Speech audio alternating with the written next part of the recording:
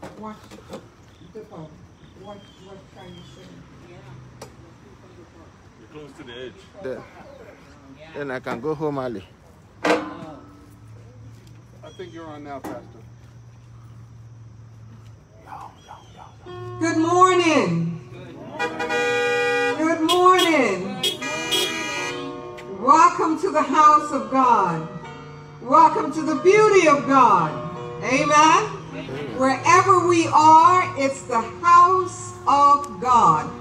Look at Banky walking right in front of the altar.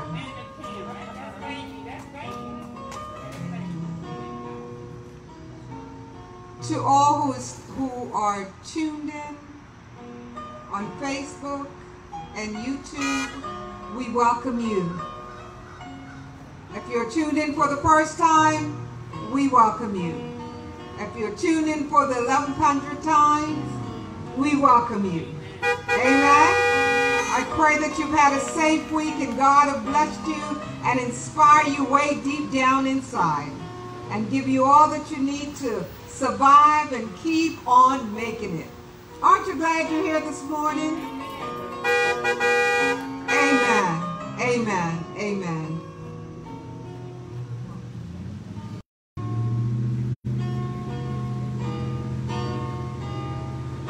Today, don't forget that Sunday school is on at 2 o'clock, 1 o'clock,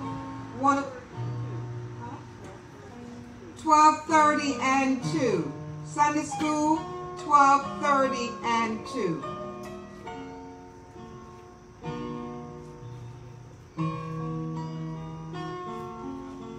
Good morning, church. Good morning. And good morning to everyone watching us from home. We are glad you can be a part of this today. In the name of Jesus, our Lord and Savior, I welcome you all to this service as First United Methodist Church, Hyattsville. We try to have service every Sunday. We are out here parked, if you want to stay in your car, you can stay in your car. If you want to come in, we are social distancing. To such a great extent, we have the little chairs separate from each other, and you can join us in person if you want. So I welcome you in the name of Jesus. Let us say a good prayer to thank God that we are able to wake up this morning. Welcome to the house of God. Let us pray.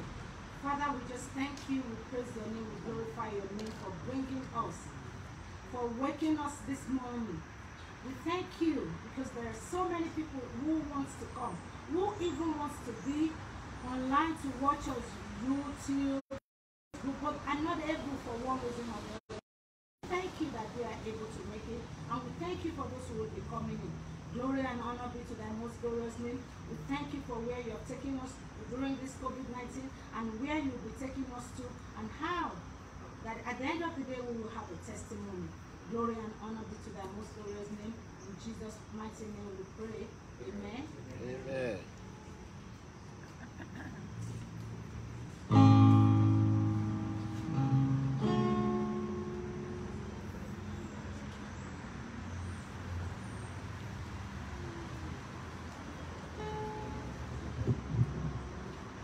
Let's bow our heads in prayer.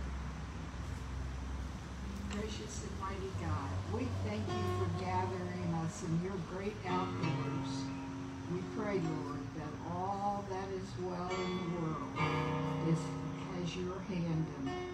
So as we gather today, fill us with your Holy Spirit that we will take away from here, and we will come back again each day to give you honor, glory, and all the love that we have. In Christ's name we pray. Amen. Amen.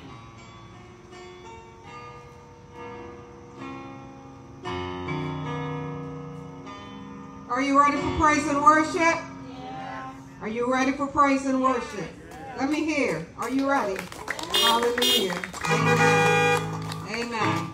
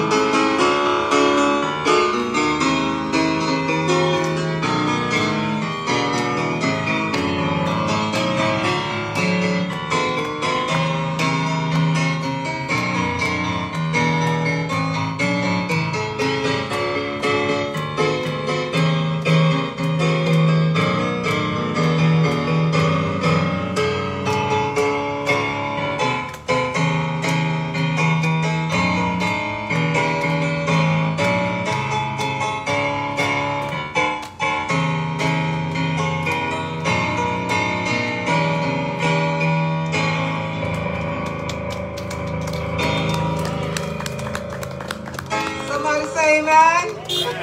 Somebody say amen. Hallelujah. Amen. Amen. You know, this morning on my way, and the phone kept ringing. And folks were saying, well, are we going to have service today? And seriously, if trustees didn't say cancel, I wasn't canceling. Amen. But it wasn't up to trustees to cancel this morning because God was in control. Amen?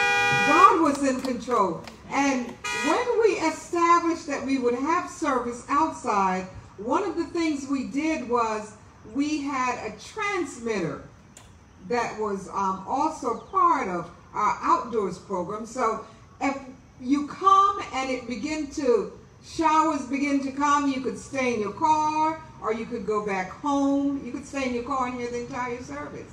Amen? Amen. Just tune in. You didn't have to come and sit in the rain or the wet grass, but you could tune in or you could catch us later. Amen? Yesterday, we had an activity and the sanctuary just was not appropriate for us to go in.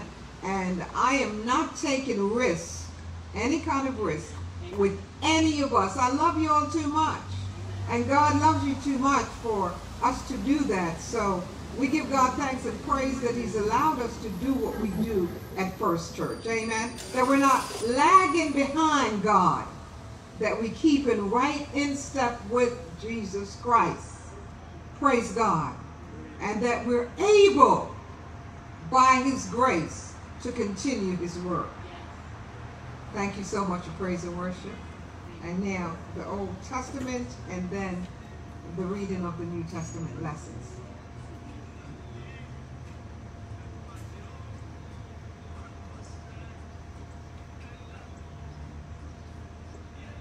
The scripture from the Old Testament this morning comes from the book of Exodus, chapter 17, verses 1 through 7, following the story of the Israelites' travel through the wilderness.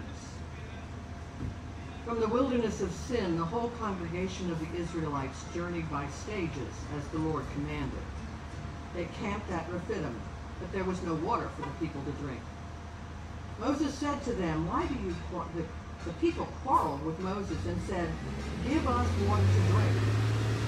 Moses said to them, "Why do you quarrel with me? Why do you test the Lord?"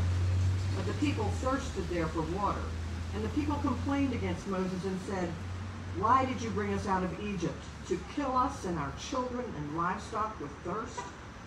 So Moses cried out to the Lord, "What shall I do with these people? They are almost ready to stone me." The Lord said to Moses, "Go on ahead of the people and take some of the elders of Israel with you. Take in your hand the staff with which you struck the Nile and go. I will be standing there in front of you on the rock at Horeb. Strike the rock and water will come out of it, so that the people may drink." Moses did so in sight of the elders of Israel. He called the place Massah and Meribah, because the Israelites quarreled and tested the Lord, saying, "Is the Lord among us or not?"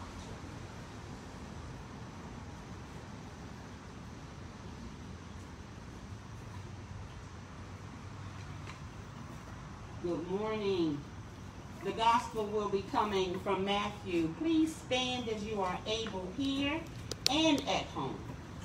For those that are in your cars, open your hearts now to the reading of Matthew chapter 21, verses 23 through 32.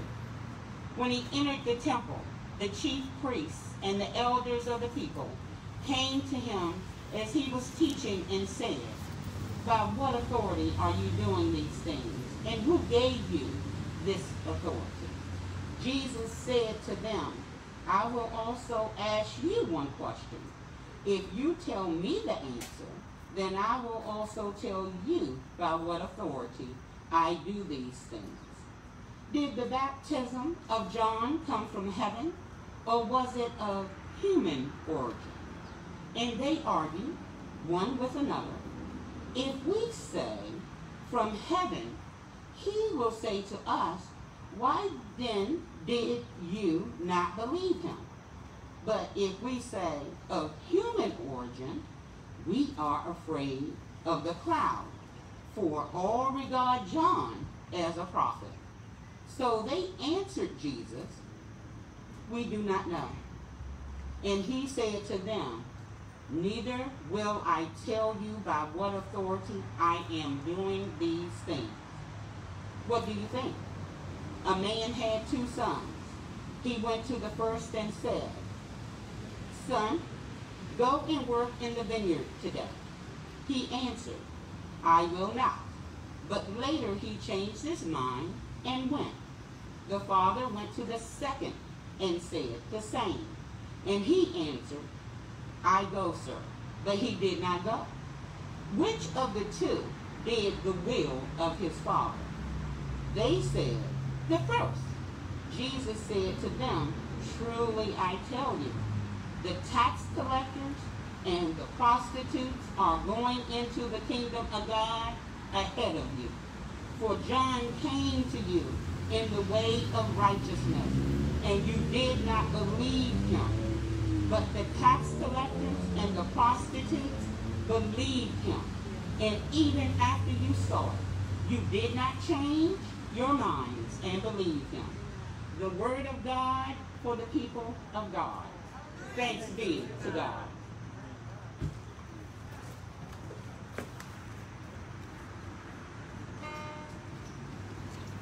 Those who will be taking the offering, we ask you to come forward.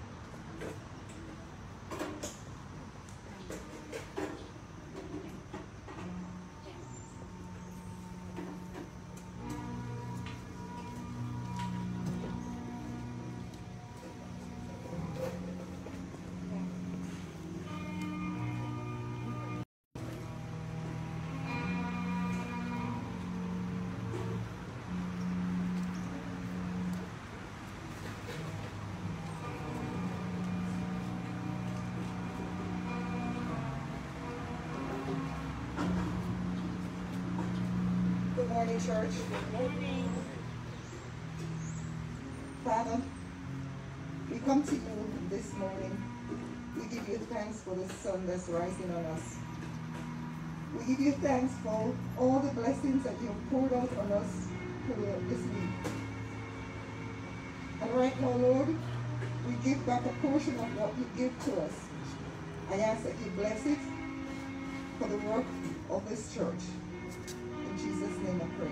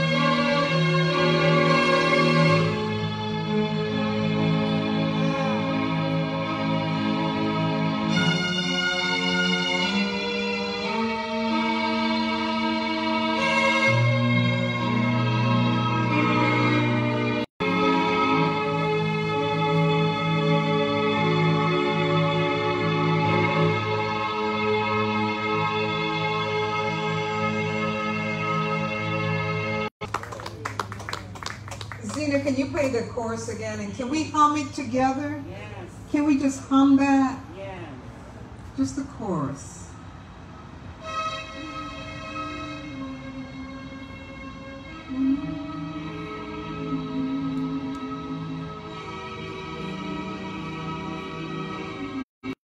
Let it get into you. I need you to feel it this morning.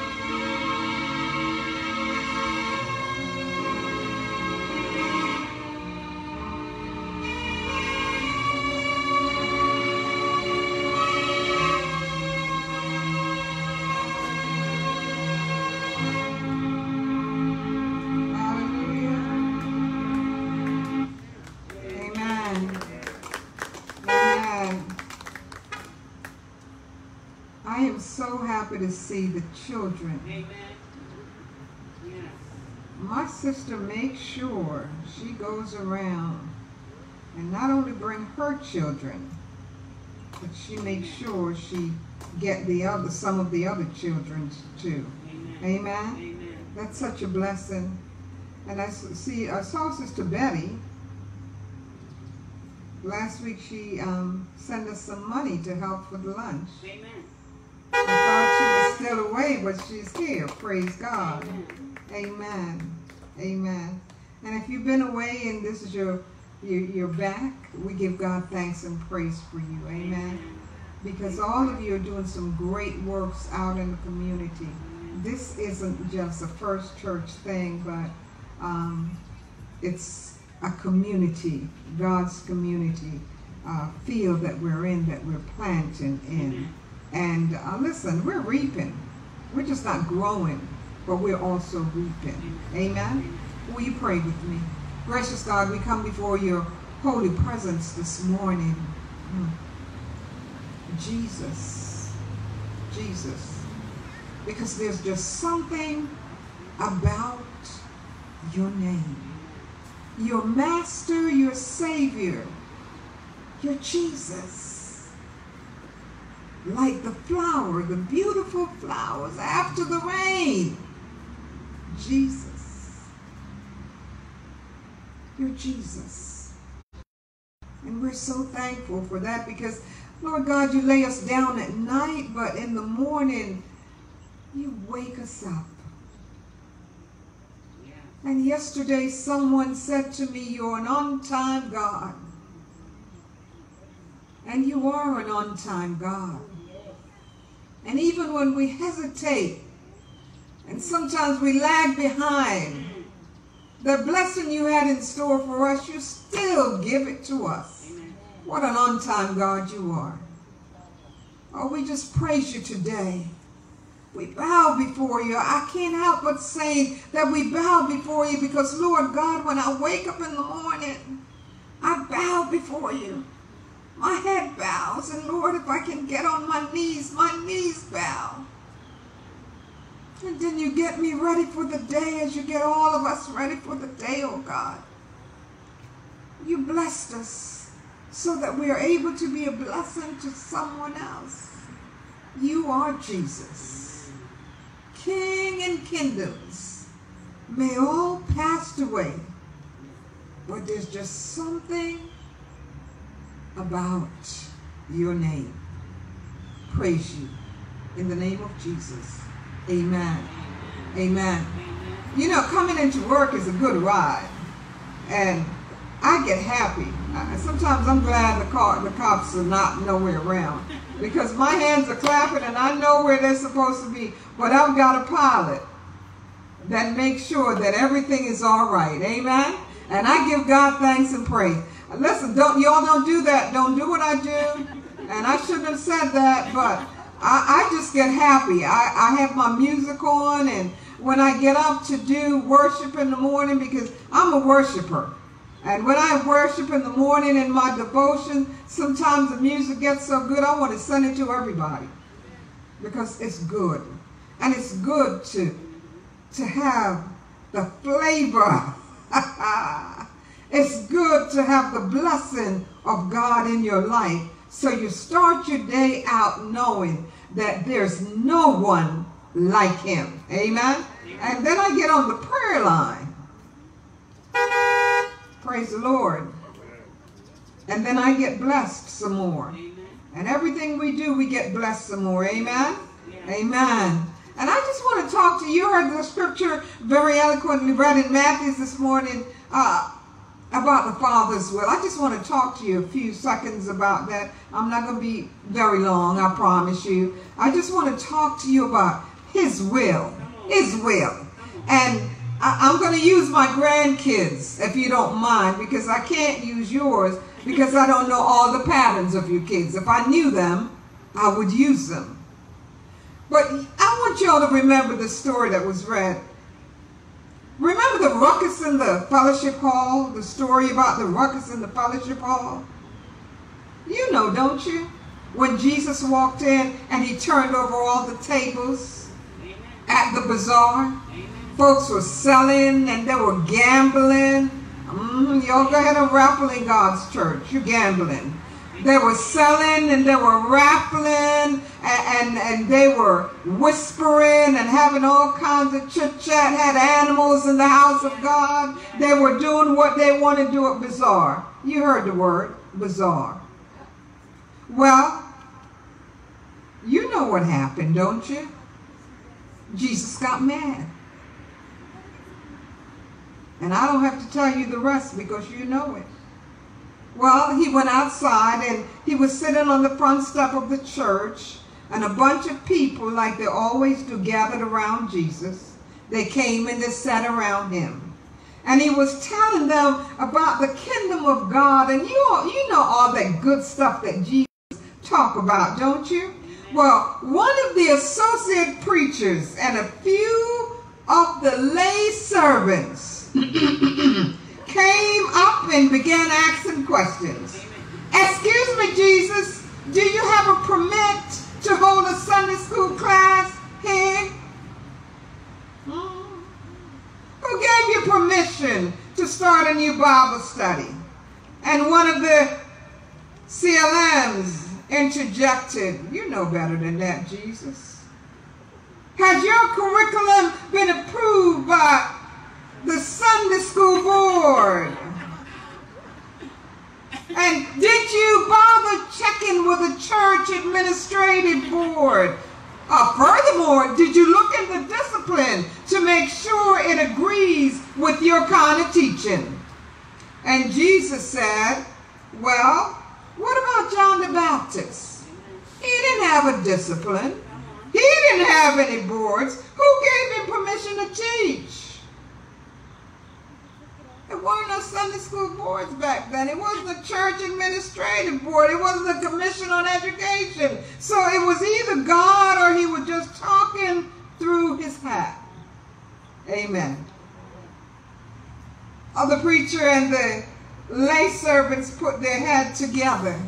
They said, okay, he got us there, but let's come up with something else. If we say from God they went, then he would say, why didn't you agree with him? And then every fly-by-night self-styled prophecy, y'all better watch who you're looking at on TV and who you're listening to, amen. People come over your life, praying over your life and tell you they're apostles and, oh, let me shut up. But anyway, y'all know what I'm saying. Folks have no authority but the authority of Jesus Christ. John had authority from God the Father. Jesus reminded them that if you're like John, you stop complaining about the church and you go ahead and pay up your pledge. Nobody said amen. You all get it on your way home. If you're like John, you stop complaining about the church and you begin to do your part. If you're like John, you stop finding faults with the church and look within. If you're like John, you stop complaining and blaming everybody else, but who's looking at you back in the mirror. And finally, somebody said, well, we're going to have to check that out, Jesus. So Jesus said something like this. Once there was a man who had 2 sons. I happen to have 4 grandsons. He went to the first one's bedroom. This is Andrew. And he stuck his head in the door. And the boys are playing a video game, Modern 21. That's him. That's the new. He's got it, honey. If it comes out, yeah. And he was playing his video game. And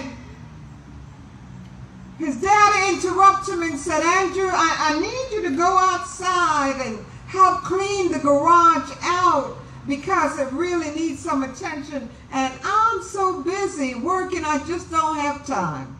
And Andrew looked at him and he thought about it and he said, well, Dad, I'm playing this game and I got to get to the end because I want to get to the first tier of it. I want to be master of this game.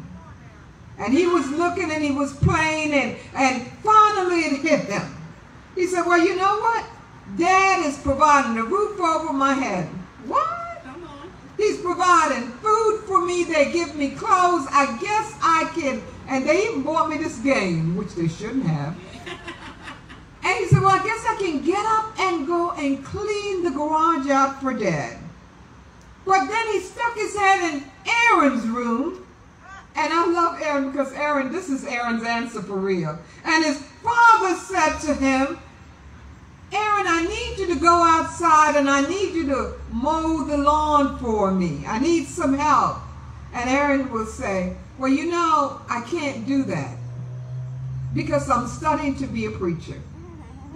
That is always his answer for everything.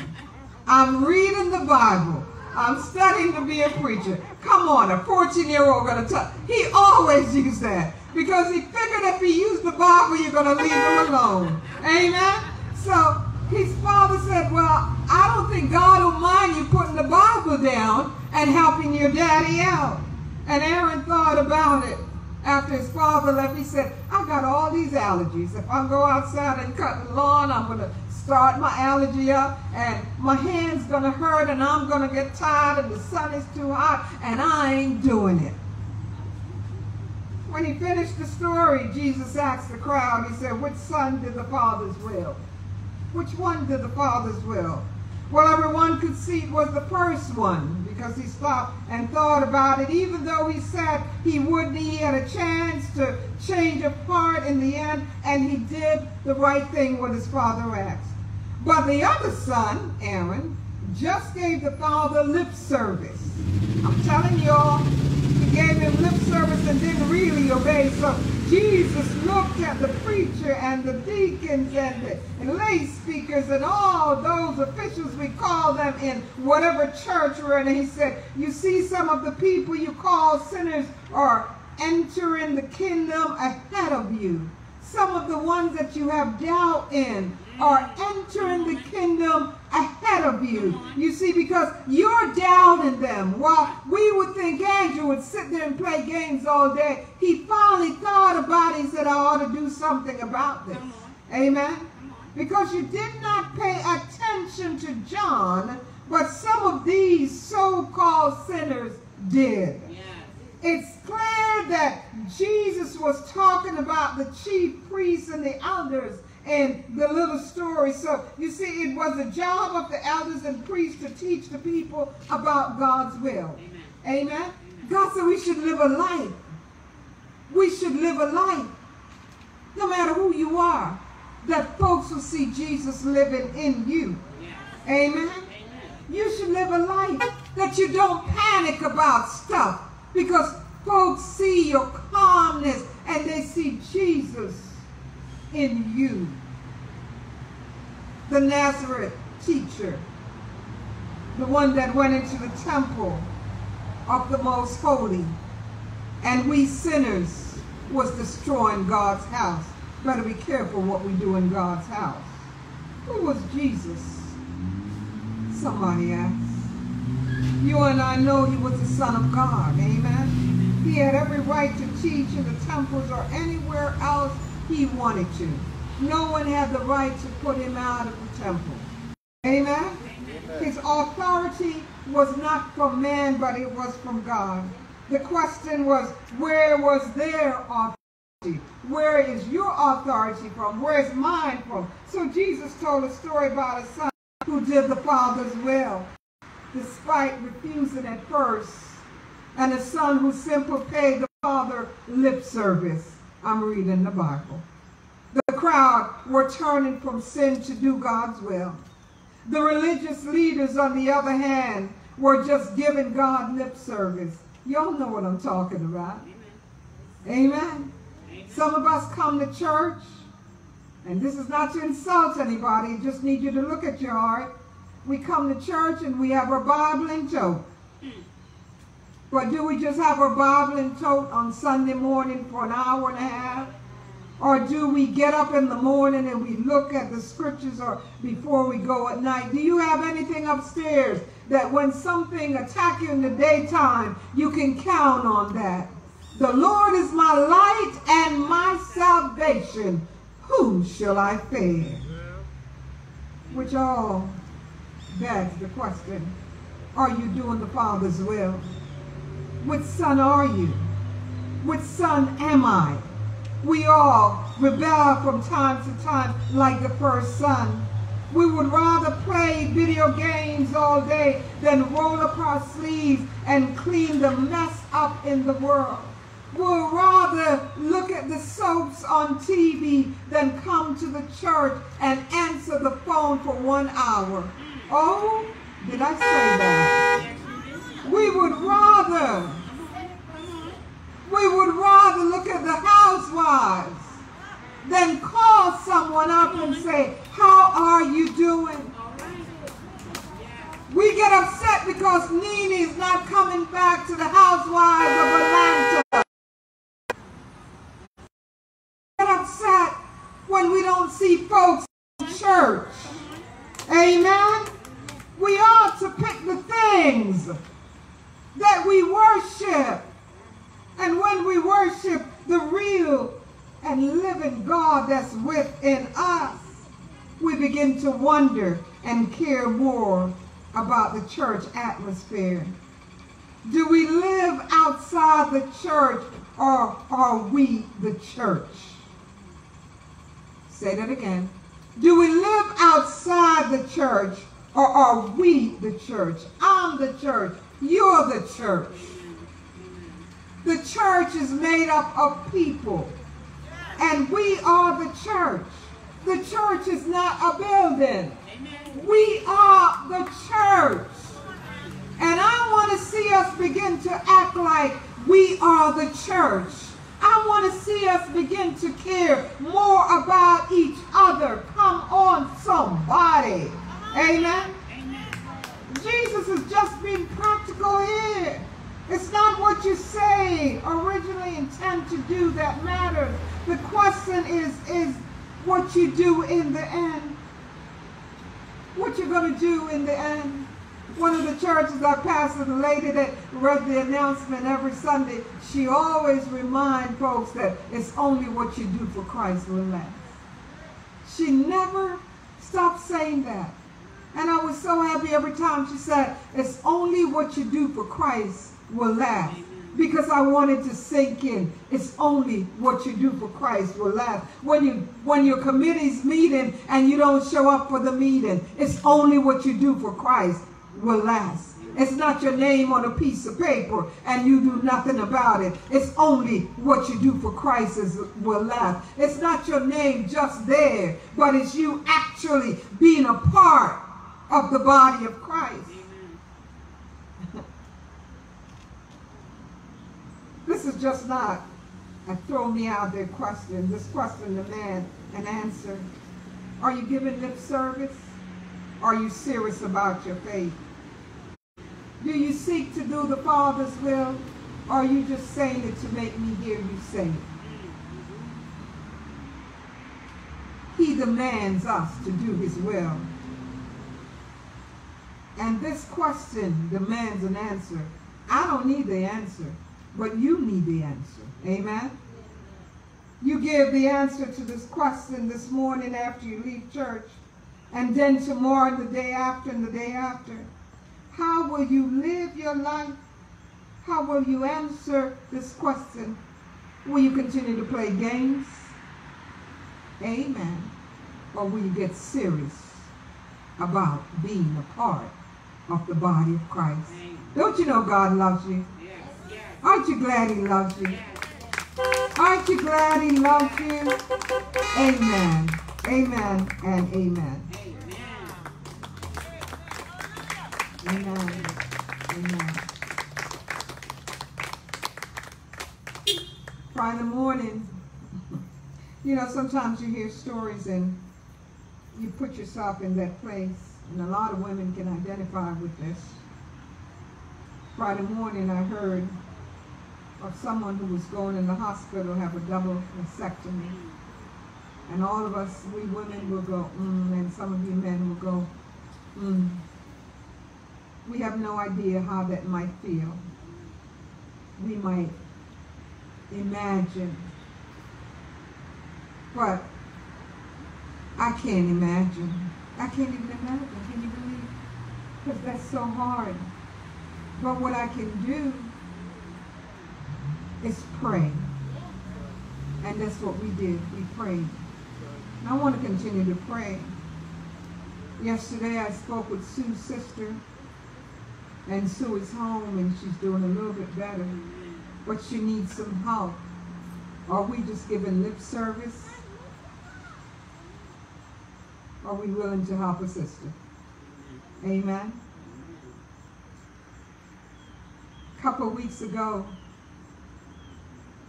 I heard about someone that I care about. Learned that she had cancer. And several days after she learned she had cancer, she got sick and went into the hospital. I think her treatment starts on Monday. And I wish for all the names I just mentioned I know about, I wish that I could touch them and heal them. I wish that. But there comes time in my life where I believe I can touch in the name of Jesus and healing starts. And when I feel that, I begin to pray. And so this morning, the ones I mentioned, I am touching right now in the name of Jesus. Aren't you glad that he's an on-time God and he's an everywhere God? No matter where you are, he's there with you. If you're in the Carolinas looking at us, he's there with you. If you're at the airport looking at us, he's there with you. Right now, I just feel the presence of God within all of us and within me, that we can call upon the name of Jesus and healing will begin. Do you believe that with me this morning?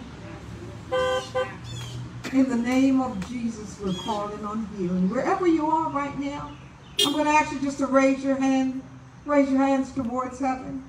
And together we're going to pray. Together we're going to pray. We had an employee at First Church that when we say prayer, no matter who we ask to pray, she began to pray also. And so I'm asking all of you, let us pray now. For 2 minutes, we're going to pray one for another, keeping those names we called in mind, asking God for his healing presence right now to be with us. And so, gracious God, right now in the name of Jesus, you heard the names that were called. Zena's mother's, oh God, who is in her 90s, and then, oh God, Kevin's mother, who came to church last week, in the name of Jesus. All of our mothers and our grandmothers, her aunties and our uncles and our friends, oh God, we're praying for right now. I ask, oh God, right now, we'll just touch Sue and Rick so they begin to heal in the name of Jesus. I pray for Renee, that cancer will disappear. I pray, oh God, for a cousin who will hold it together because you've got her mind, her heart, and her spirit. I pray, oh God, that the love of Jesus will come through. Those who I can't see because this is virtual, oh God, we're still praying for you. Whatever might ail you this morning, we're praying. If there's hypertension, we're praying, oh God, that it will be lower. If it's sugar, oh God, diabetes, we're praying, oh God, that you will sustain. If you have kidney problem this morning, oh God, we're praying in the name of Jesus. Whatever it is, that God's will be done and healing will take place in your life. Lord God, we love you. We love you so much. We love you so much, oh God. But no matter how much we love you, we realize that you love us even more. So we give you thanks and praise. We ask, oh God, that as your healing presence go out this morning, in the name of Jesus. As healing is being done, we will give you honor, praise, and glory. And God, we pray for Stephanie's mother. She just came back from seeing her mother. And I know her mother is missing her right now. But it's your love that keeps them, no matter how far apart, that keep them together. Hallelujah. We give you praise and we give you glory. In the name of Jesus. Amen and amen and amen. Amen. Amen. Praise God. Praise God.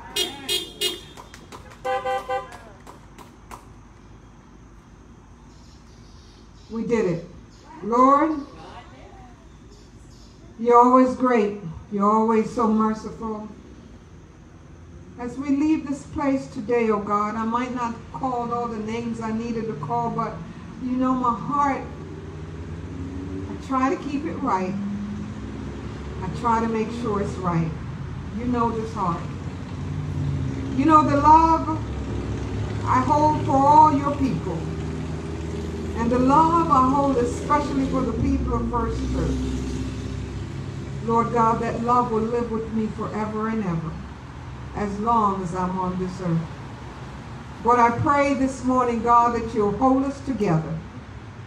You sanctify us, and you keep us alive, always willing to do your will. Thank you for the men who come out early in the morning to set up the tents and the chairs. Oh God, thank you for Peter. Thank you for Kevin and Nick, oh God, and Dippo, Lord. And thank you for Zine, and thank you for Perry in the name of Jesus. And if I miss your name, it's not because I didn't want to call your name. It's a head thing. Hallelujah. She's getting a little bit older. And she realized it, amen. But you're in my heart. You're in my heart. Now my people, go in peace. I'm sorry, lay speakers. It's all right. CLMs. You know, employees of First Church. My people, go in peace, knowing that God will never leave you or forsake you. Knowing that his love is steadfast, and this is a journey we're on together, not separate. Lord God, we thank you that we almost have church conference wrapped up. Almost. But we'll get it together by the 1st. We give you praise and glory in the name of Jesus. Amen and amen. And amen. Love y'all. God bless you. Amen.